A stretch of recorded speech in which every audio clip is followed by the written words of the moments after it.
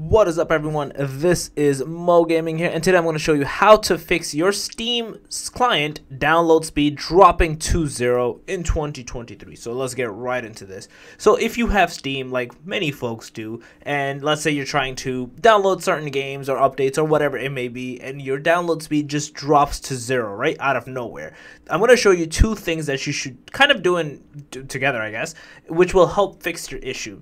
So the first thing is, in your search bar, you want to write internet properties or options, and this will pop up right here. Once you're in here, you want to go into connections, and you want to find something called LAN settings, and you want to go to LAN settings here. The first thing you want to do is automatically detect settings, and you want to turn this off and press OK, essentially apply, and then press OK again. So that's the one main thing you need to do. Once you're done with that, you should be good to go, but if you're still not, that's fine. We're going to go to the next step. We're going to go to the Steam client itself. As you can see, I'm logged in. You want to go to settings, and in here, we're going to go to something called downloads.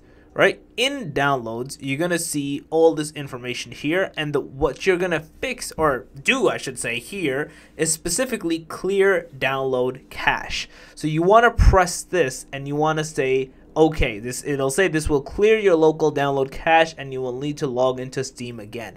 Doing this will fix a lot of your download issues that you may be facing, and this basically your speed dropping to 0. So you kind of going down this route should help resolve this issue, and you should be good to go, and it should not have this issue persist any longer. So yeah, that's basically it.